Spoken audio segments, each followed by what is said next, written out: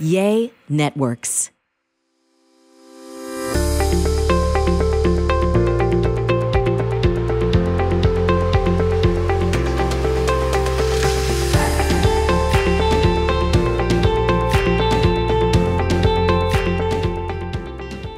Welcome to Greg Louganis is Alive, the podcast that challenges what you think you know.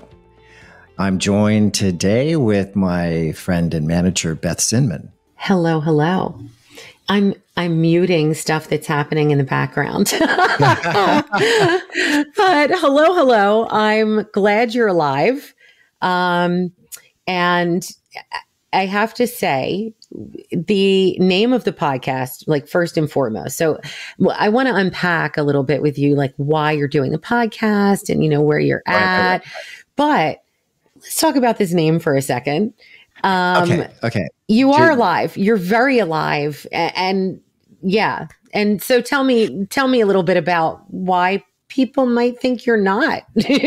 Well, it's like, okay, so I was diagnosed HIV positive in 1988, 6 months prior to the Olympic Games in 88. And so, if I'm out of the public's eye, that's a question. It's like, it's almost like every 6 months I get a message on social media asking, "Hey, I have a bet with my friend. Are you alive?" And I just have to laugh and I usually respond, no. Let me rest in peace, but, just joking around. You do not stop it. That might be what you want to say, but you don't say that. But, you have to have a sense of humor about all of that stuff. And when you go to Greg Louganis is, and then it always comes up alive, dead, so. God bless Google. It was so funny because like when I was with the United States Olympian and Paralympian Association, one of the members, I was on the board, and one of the members said, "Greg, you really have to address this. Your obituary is out there." And I'm like, "Oh, please." I hear that. So, kind of tongue in cheek. That's what, the reason why the name. Yeah. Greg Louganis. I loved it when I heard it. And I think for me, yes, all of those things came into play, knowing that, that's a highly searched phrase, with your name. But one of the things that intrigues me about the name, and then we can get off of the name, but it's that talking to you on a more personal level, we find out how really alive you are. People don't realize, I think, because you're in the public eye and you've lived basically your entire life in the public eye, literally from the time you were a child, you're actually quite shy. And like if you and I are in a room, I'm going to be, yapping away.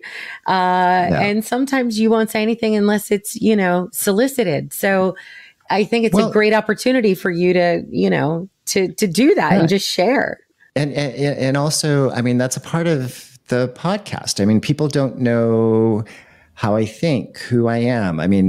There are so many assumptions made about who I am. Well, you're an Olympian, so an Olympic gold medalist, so you must be incredibly competitive. Well, I'm not. I'm not competitive at all. I'm a performer. And, all of those things. Also, when you were talking about my lack of sharing, verbally, I stuttered when I started school. So I didn't say a whole lot growing up. And I got very accustomed to allowing other people to speak for me. Right. And so this podcast is an opportunity for me to truly share myself and my thoughts and ideas. And I think it'll surprise a lot of people that I have some of the thoughts, ideas, beliefs that I do have on many different topics. Also, the other thing, right at the beginning of the pandemic, when we started the quarantine and all, I was suffering. I mean, I shared this with you that I was suffering deeply, deeply with depression. Yeah. And I was just so, I just didn't want to be here, and so then by chance, I saw an interview with Dr. Daniel Amens, and he said that he's a brain specialist. And he said that concussions can be accumulative. Right. And I had never heard that before. And so that, pushed me into this path of healing. Right. And, and also, going kind of a more holistic route of my health and wellness. Yeah. So it's just been an incredible journey. And learning, Greg, I have to say, because you're super inquisitive, and I think that might be something else that would surprise people, how much, because I think as we get older, the tendency is to kind of stop being that curious, not being as, I don't know, introspective, or just looking on the outside and like noticing things. I think that's another interesting aspect to you, is that you learned this and you didn't just say, okay, doc, treat me. You really got curious about it. Like, what does this mean? Which, right. like you just said, is part of what you'll cover in the podcast, which I love. Yeah. I mean, and there's on so many levels, and really looking at life, very holistically. It's your physical health, your mental health, so your Greg, spiritual health. Okay. So on all three fronts here, you just added spiritual as I was like having this thought, right?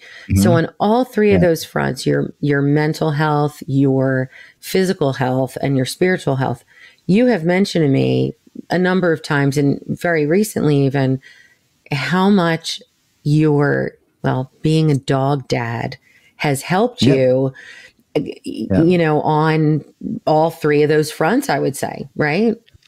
Yeah, I mean, and animals, I'm more comfortable with animals than I am people. If I go to a social event, and I have social anxiety. And so it was funny when I was with my now ex-husband, if he couldn't find me, he'd go to the host and say, do you have a pet? Do you have a dog? And that's where he would find me. I would be with the dog. Yeah, that's so perfect. So if you're looking for me, then find the animals. Find the animals. Yeah, the dogs are so important to me, and I think that a lot of people would be surprised how involved I've been. I mean, from when I had. My first breed was Great Danes, and I had a Harlequin marked Great Dane. So in co-owning this Great Dane, I had to show him in confirmation 10 times. And so that introduced me the world of dog showing. And so confirmation is the prancing around the ring kind of thing, right? Right. It's the best in show. It's, it's Westminster. Of course. Kennel Club. That's the, it's confirmation. And I got bored with that. I thought, I bet you did. And it was so funny when I first started. It was like I was taking Freeway, who's like right behind me. That's Freeway. And, I was taking him into the ring, and one of the people ringside says, "You're not taking your own dog in the ring, are you?" Because everybody had professional handlers, and it's like, of course I'm bringing my own dog. It's my dog. This is what we do, And shame on you, you rule breaker. Yeah, so it was interesting, and so got into that, but confirmation to me was boring. It was just so political and, a lot of stuff. So I was more fascinated by performance. I started competing in obedience, and I had a little Jack Russell, which is Nipper, which is also behind me. and she got her titles from AKC and obedience. She went companion dog to companion dog excellent, and then her utility dog, which is the highest obedience title you can get from AKC. She did all of that in 8.5 months. So she got a special award. Wow. For doing it in such a short time. It usually takes people, 2 to 3 years. Oh, wow. No, I know you said she was really brilliant. Yeah. And wow. Yeah. And then while I was training, because dogs don't generalize very easily. So you train in different locations, different environments. And so at one point we went to a park and they had dog agility and they had all these jumps and tunnels. And I was just fascinated by it. And so you think the guy diving from the 10-meter board, spinning in the air and twirling and twisting and yeah. So it was, Nipper, she could do anything. The only thing that held her back is her size. She was only like 11 inches tall from the shoulders. She was tiny. But she was fierce. So I learned a lot from that, really got into dog agility. So, and, not only my health and wellness, I'm looking at my dog's health and wellness too. Yeah. Whether that be socialization, whether that be diet, whether that, and exercise. If you're in dog agility, your dog is an athlete. I think if you have a dog, you should care about that personally. Like, they're family members, right? Right. And that is, the longevity aspect of exercise, is really important and vital. And, I've had so many different breeds of dogs too. Yeah. I had Great Dane, Jack Russell Terrier, Border Collie, Portuguese Water Dog. Right now I have a Hungarian Pumi and a Pyrenean Shepherd. And so there's all of these different aspects of each breed, which I find fascinating. And so, and challenges, all of those challenges, but also looking at a holistic approach of their health care and well-being, as well as my own personal health care and well-being.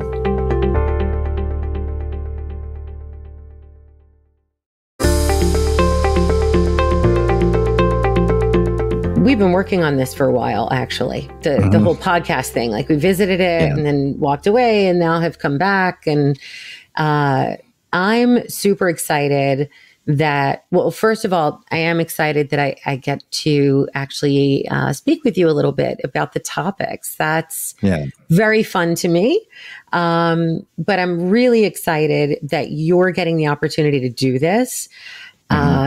From your unique perspective, I think is very interesting because some of these topics, sure, other people talk about, they're not Greg, right. And it's interesting to me. Yeah. I mean, because, one thing that kind of stands out is, my view about, I know what you're going to say about steroids and all that stuff. And also my views on, transgender, XY female competing in as elite athletes.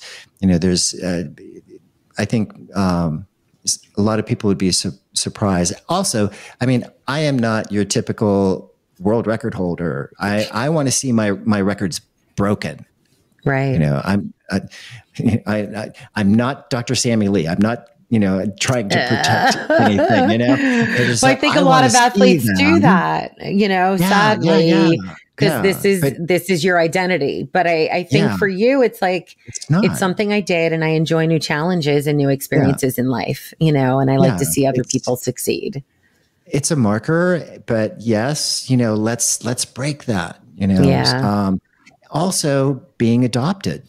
Yes. What does that mean? Yeah. And that whole, genealogy and like ancestry, Right. Discovering that you did on that is, yeah. Yeah.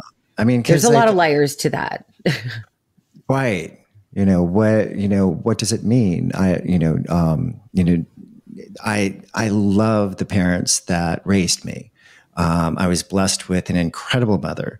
My father and I had a challenging relationship, which I think a lot of, especially gay men, might have with their fathers. Yeah. But we were able to come full suspect that was circle. part of what pushed you to excellence, Yeah. but yeah, for sure. yeah. Yeah. So, there's all of these things that I'm going to be able to, I feel like I'm going to be able to share with, and have it reflect who I am. Because I wouldn't speak up for myself. I'm so glad you said very that. often. I'm so glad you said that. I was just going to say not when we first connected, but when we first started working together, and I asked you what I ask everyone I work with, and I start working with them, which was, what do you want? What are your goals? Like, what do you want? Right. Yeah. And I think that like, this is part of your journey. Like, I'm going to let you carry on with that one. Well, yeah. I mean, because I spent a week, and not the week in meditation, but that, like a week or two, meditating, ruminating of that thought and idea of what I want. Because a lot of what was coming up for me, it wasn't what I wanted. I realized that a lot of what I was saying I wanted was because I thought it was what other people wanted to hear, to be the good little boy and do the right thing and all that. It wasn't truly, what I really wanted. And the thing that kept coming up in my meditation was dogs and health and wellness, for both canine and human. And so that's what was important to me. I love that you had the opportunity to do that. I personally think that is because when I ask people that question, a lot of people have that response, not the meditation, mind you. Some maybe meditate on it, but a lot of people have that response. So I think this peeling back the layers of, who's Greg and being able to share that and talk to just different people, in the world that are in the spaces you're interested in is going to be really eye-opening and just interesting and enjoyable for your audience. Yeah. I mean, and also, I have had so many incredible experiences. Theater. Theater. I mean, a lot You're of people an actor. don't. Yeah, a lot of people don't know that. That's what I went to school for. That's what I trained for. My degree's in drama, minor in dance. I started as a dancer. A lot of people don't know that. And so, to share those experiences. I mean, being in musicals, doing a one-man show in New York. I went in for Dan Butler, and that was an incredible mountain to climb. I'll bet. But there's some really amazing mountains I've climbed.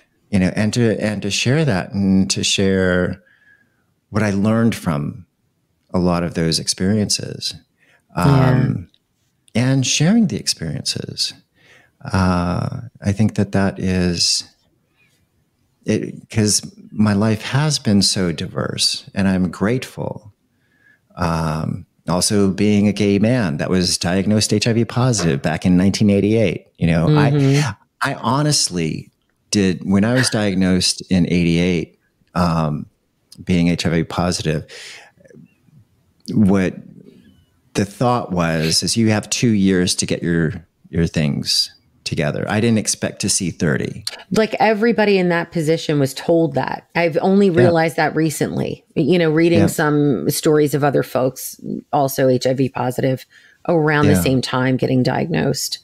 And also the thing about that, I didn't think I'd see 30, and then 30 goes by, and then 40 goes by, and I'm like going, crap, I got to get a job, I've got to pay my bills. It's like, what am I going to do? I didn't plan for this. Yeah. And also, you never also know being what's 62.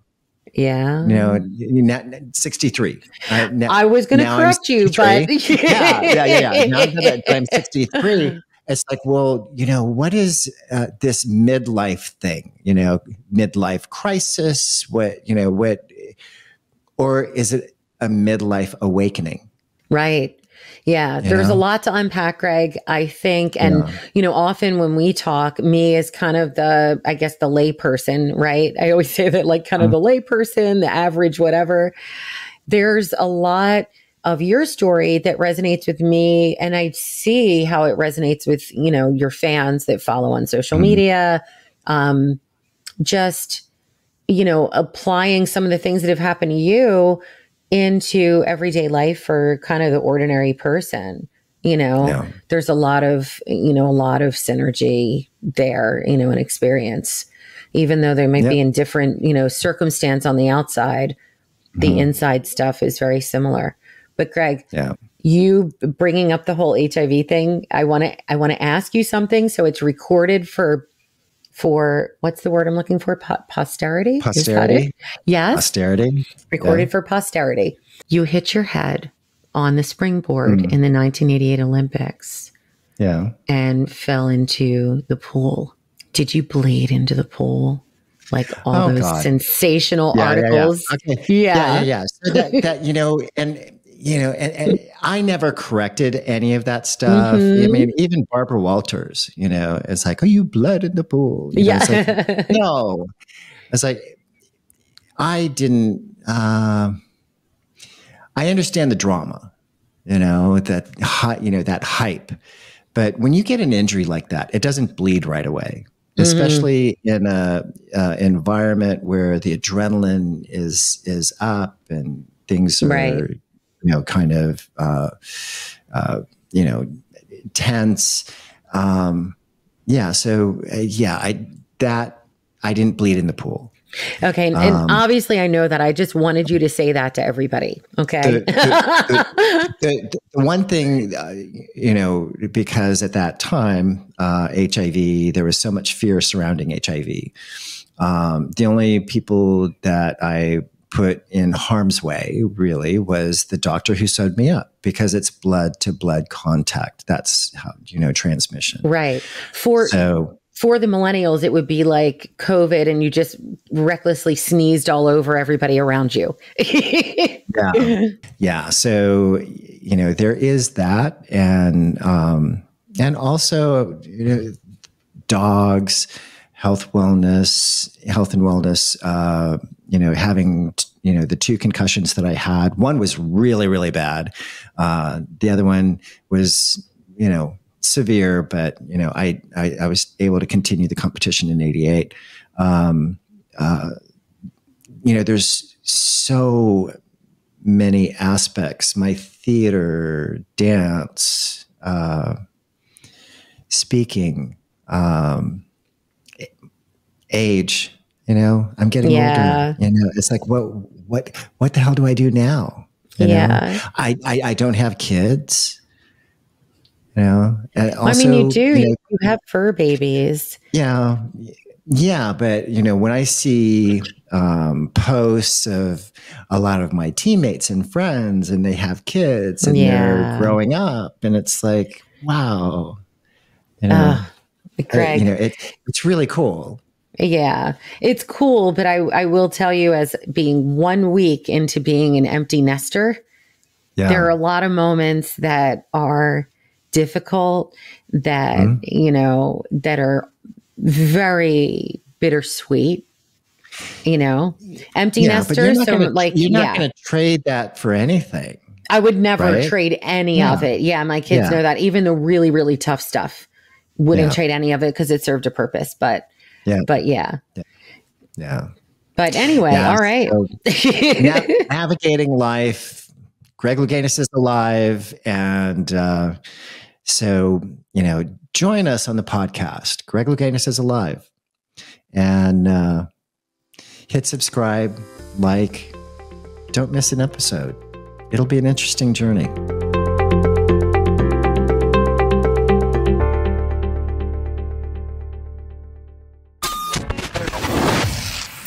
Yay Networks.